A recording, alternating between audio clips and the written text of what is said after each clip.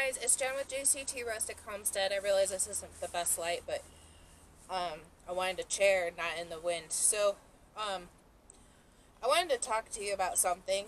I didn't realize this, so I thought it would bring it to your attention and then discuss some of it. May is Mental Health Awareness Month, and I'm going to read something from a place called the KimFoundation.org. I don't know anything about them, but this was one of the first things that popped up when I searched May Mental Health Awareness Month. Each year, millions of Americans face the reality of living with a mental illness. May is Mental Health Awareness Month, and every year the goal is to fight stigma, provide support, educate the public, and advocate for policies that support people with mental illness and their families. Mental Health Awareness Month was started in the United States in 1949 by the Mental Health America organization, then known as the National Association for Mental Health. Its purpose is to raise awareness and educate the public about mental illnesses, such as the 18.1% of Americans who suffer from depression, schizophrenia, and bipolar disorder, the realities of living with these conditions, and strategies for attaining mental health and wellness. It also aims to draw attention to suicide, which can be precipitated by some mental illness. I'm not going to read a whole lot of the page because there is a lot more information, but that was from the KimFoundation.org. May is Mental Health Awareness Month, and there's Agriculture Month, or week or day, or buy local day, Small Business Saturday, Black Friday, all that stuff. But I felt the need to talk about this because I am fully transparent about the fact that I have been on medication for depression and anxiety for probably about 5 years now. I honestly can't tell you when I started. But on the outside, people didn't realize it. They knew something was off, but not really what. I might not have been my happy-go-lucky self. Just so you know, I never contemplated suicide before going on medication. I will say I thought about it in high school, and I probably had some severe bouts of anxiety in high school, and it was just not as well known as it is now. But I wanted to talk about it a little bit because I feel like people are scared to talk about it. They don't want to admit that they have a problem, that they're on medication for something. Some people are very anti-medication, and that's your right to believe it, but I do know that biologically, chemically, medication helps balance things in your body and in your brain. It's kind of like hormones. The fact that you couldn't see me was really bugging me, and I'm not sure you could see me any better now. But I do know that the medication can help you.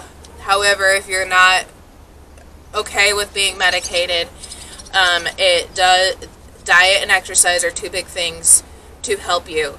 Exercise, as Reese Witherspoon says in Legally Blonde, exercise produces endorphins. Endorphins make people happy. Happy people don't kill their husbands.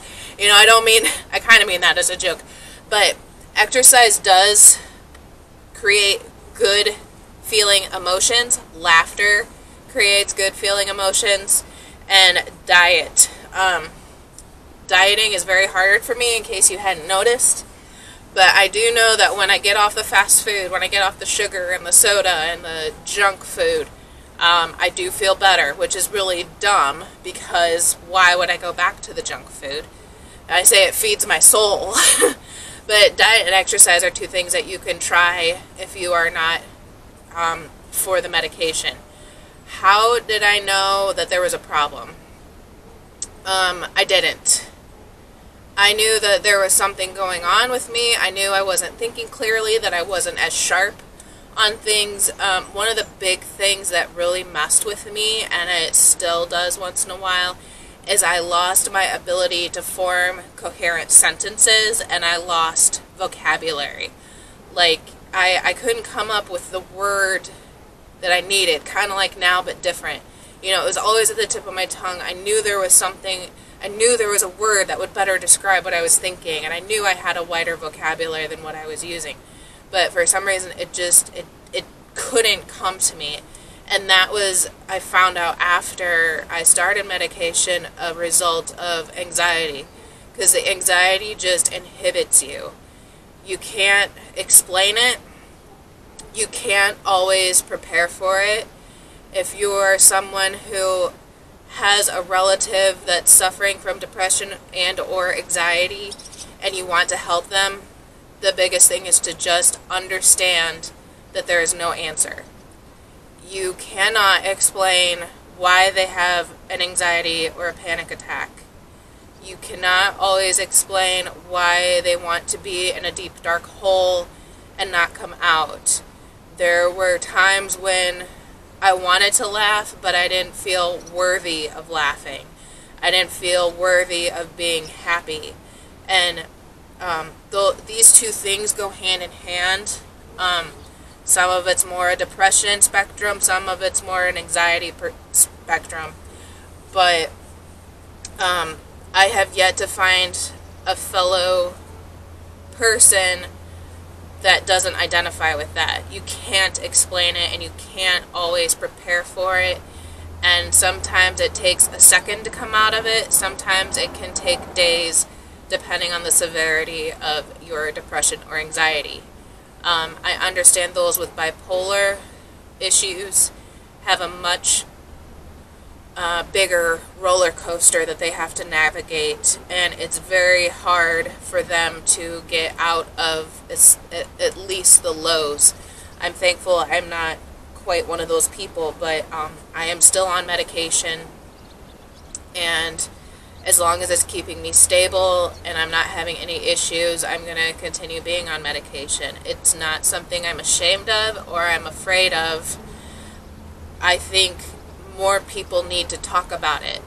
You know, if I tell someone, yep, I'm on depression and anxiety medication, some of them are just surprised beyond belief, and others are finally like, maybe that's what's wrong with me. And that's why I feel the need to talk about it. You know, I do want this channel to be farmer focused, but lately, these last few months with the virus and social issues going on, there were some times where the news and the world events were really causing me great anxiety. And it wasn't because I was scared of getting sick, and it wasn't because I was scared of a family member getting sick. It was just because it was a never-ending conversation about this thing.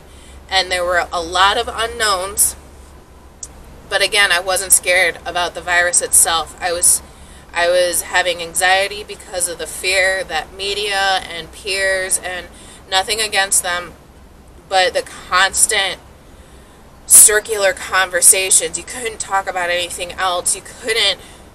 I don't do well with unknowns. I don't know for sure. I don't know for sure if I'm going back to work June 1st. You know, I thought it'd be going back to work the middle of April, and now it's May 11th or 12th. It's May 12th.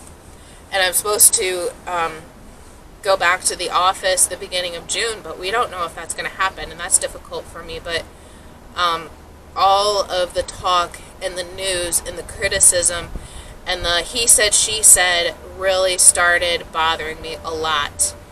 And the more consumed I was by it, the more it started affecting me personally, and it wasn't healthy.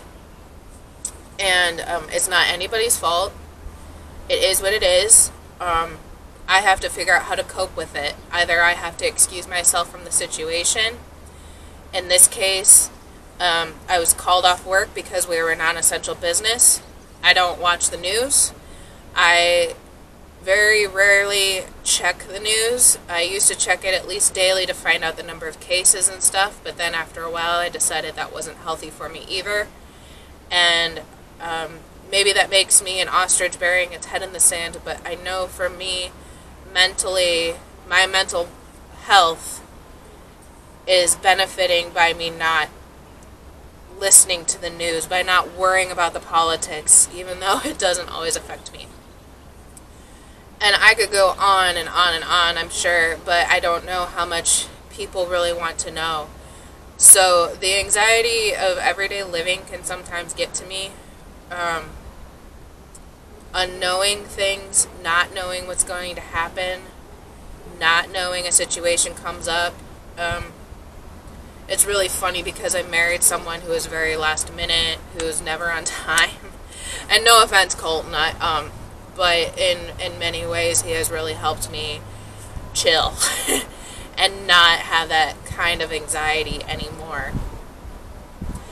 But so the anxiety and depression, they kind of go hand in hand. But the only thing I can say is, if you are someone that is in a hole and you don't know why, or you're agitated all the time and you don't know why, if something trips your trigger and you can't figure out why, there's something that's bothering you and you just don't know why, you can't verbalize it, and you get up, and my triggers was just general agitation and frustration and having my hands tied, and I'd go up and I'd get a Mountain Dew. To be honest, I suddenly realized that was part of my coping thing, was going up and getting a Mountain Dew.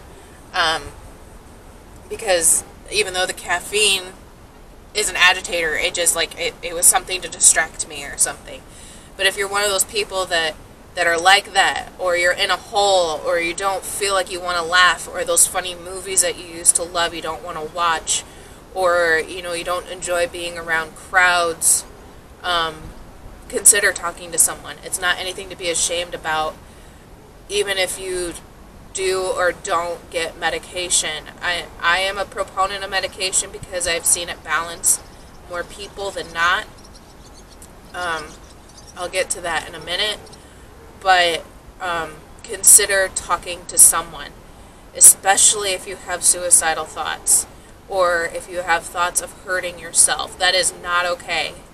Hurting yourself does not solve the problem. Suicide does not solve the problem. Talking to somebody beneficial, not necessarily someone who's going to encourage you down that dark hole. Talking to a doctor, finding the right doctor, finding a relative who maybe has the same issues, because it kind of, I believe, is genetic. Talking to friends, even if you don't want to talk to them, just find that close friend, or maybe that obscure friend that you don't know why you think of when you see this. Just reach out to them and say, hey, I don't know what's going on with me. Something just feels off. And maybe talking it through will help you identify what's going on. So I just encourage you to talk to someone, do some research. I pretty much was considered a functioning depressive anxiety person. I was a high-level functioning because I didn't want anybody to know something was wrong. So then I went on medication, and I went on a medication that I knew worked for somebody else I knew, and we were very similar people. And I have another person that had a very not good time with the medication. So understand that your body chemistry is going to be different than somebody else's. So when I said I'd get to the medication in a little bit, some medication may work for you, some medication may work for me, and it may not be the same thing. There's different receptors in your body, there's different ways the chemicals work within the medication. Even if it starts making your symptoms worse, there's that vocabulary again. Even if it starts making your symptoms worse, immediately call your doctor. Say, this is not working, please help me find something else. It also may not work right away. I think it took close to 2 weeks before my medication really started to, I could feel some effects of it. But just know that your doctor may not prescribe you your ideal medication. It may take a little bit of trial and error, but please hang in there. And I promise you, it will help if you can stick with it. If you can just take those 1 or 2 pills, whatever you're prescribed, just stick with it. Just do one day at a time. Just say, I'll get through this day, I'll take my medication, and tomorrow is a different day, and go from there. Another thing that I've had interesting time with is that I can forget to take my medication 1 or 2 days, but once I get to 3 or 4 days, I start having some interesting reactions, and there is a medication withdrawal. I don't know if it's for every kind of medication or just the one I'm on, but I think it happens with several different ones. And because you're messing with your body chemistry, your body has to figure out how to rebalance itself. It's kind of like when you eat a ton of sugar or caffeine and you suddenly stop having that sugar or caffeine, your body goes into withdrawal. It doesn't know what to do. You might start having headaches or sticks to your stomach, or you're really lethargic. So you just, there's a protocol that you're supposed to follow. Talk to your doctor if you're considering going off your medication. But one time we had a snafu with my prescription, and I knew I was going to be fine for a couple days, and the prescription was coming, and I wasn't worried.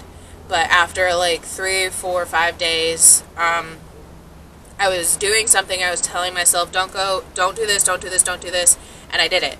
And I did it 3 times. And so I called my mom because I was at work, and I called my mom. I said, hey, can you pick up my medication? I really need to take it. And by the next day I was fine. But it was just really interesting to have that feeling, almost like you weren't in control anymore. Like I could function, I could mostly speak. I started having a little bit of vocabulary, sentence structure issues, but I can't quit cold turkey, and I know that. I think it will mess with my body too much, and there is a day where I hope I don't have to be on medication. I don't like having, one of the reasons why I didn't want to be on medication was because I didn't want to be hobbled by that bottle, by that pill. I didn't want to have to remember it. I traveled a lot at the time, and I didn't want to have to remember to pack my pills every time. I was house sitting, I was going to rides, I was visiting friends, I was traveling across the country, and I didn't want to have to worry about running out of medication and finding a pharmacy, and I didn't want to have to worry about remembering to throw the pill in my bag, or not finding the bottle in my bag. But I know, and I didn't want to have to remember to take the medication every day. But once I started taking it, once I started getting stable, it's just second nature. It's part of my routine. I know that if I forget it over a weekend, I will be okay, and I can pick up Monday. That's not always the case for everybody, but I know for me that there is comfort in knowing that even if I forget a day, I will be okay. And that's part of the anxiety and depression, is knowing that you will be okay. Knowing that even if you miss that pill, you will be fine. There is help. So I'm going to probably wrap it up. If you are someone who is going through something like this, feel free to talk. I'm not always the best therapist. I'm certainly not certified, but I'm always willing to talk. I've seen some transformations in people, not just animals. I've seen a lot of transformation in animals, but people as well. And if you need me to be that person that says, go to the doctor, get medicated, I will do it. Because sometimes you need that harsh shove for you to get there. And that's what I needed. I needed that person to tell me, you need medication. It is a chemical imbalance. It is scientifically proven. Go get medication. I needed that from someone. But, and I'm better for it. There are still good days and bad days, but they're mostly good. And I'm learning now to cope better with how it affects me, which is huge. And you're not going to get there until you get stable, or at least partially stable. Therapy is generally highly encouraged along with medication. I'm a bit of I'm a pessimist, but I'm kind of one of those people that feel like I know my brain and I know my body, and I'm a rational thinker. I think from outside the box, and I think from multiple viewpoints. So, should I go to a therapist? Probably. There's probably more going on than I want to admit, some personal things that I'm not going to go into. But just know that when you get medication, your doctor may suggest or even require you to see some sort of therapist, psychologist, something in a mental health field to talk about things, to find your triggers, to make you more aware of what is causing your bouts of anxiety, depression, schizophrenia, suicide, any of that. So I said I was going to wrap it up, and I didn't. But I want people to feel comfortable talking about it. I want people to not be scared to talk about it. It's like mental health didn't exist before, at least it exists in my world, until maybe 10 years ago, even though I'd had experience with it in different ways. But it seems like not until about maybe 10 years ago there was this big push for mental health, mental awareness, treatments for anxiety and depression, and there was more people talking about it. But my hope is that people are not afraid to talk about it. They're not afraid to seek out help, be it medication, a friend, something else. And parents, I know it's really hard to tell your children you need to go get medicated, but if you push them, they will resist. Unfortunately, I think parents are the last person that can help their children in this case. I'm close with my parents, but had they noticed, had they said something, I'm not sure I would have gone through with it. I went to the doctor because I thought I had Lyme's disease or a thyroid problem. I was so tired. I was tired all the time. I'd sleep all night and then I'd want to nap during the day. I had no motivation to do anything, not even the things I love to do. But if they hadn't have been patient, I will say your support structure is important. If I hadn't had their support, I don't know what I would have done emotionally. And like I said, unfortunately, parents, I think maybe think outside the box on that one. If you suspect your children are at risk, talk to someone about the best way to go through with suggesting they seek help. Unfortunately, I think parental involvement in this aspect doesn't always help, and I'm sorry to say that, but just keep that in mind if you're a parent or guardian or something like that. Try to figure out an interesting way to approach the subject, or to have somebody else approach the subject. Anyway, I didn't mean this to be a downer of a video, but it's something that I am connected to. I didn't realize May was Mental Health Awareness Month, but I wanted you guys to be aware of my mental health and history. And even during all the stress and anxiety of the last 8 weeks or however long it's been, I will say being on the farm, being somewhat secluded from especially the news, and I do go through social media, but it's different than what it was before we were staying in place. But having the goal of this plant sale, of making sure I get certain things in the garden at specific dates, has helped me so much. So I hope you are able to find something that gives you purpose and gives you a reason to get up in the day and do something, and that will also help you with your mental health, even if you are not clinically depressed or stressed out to the max. Having that thing to do will help you emotionally and physically as well.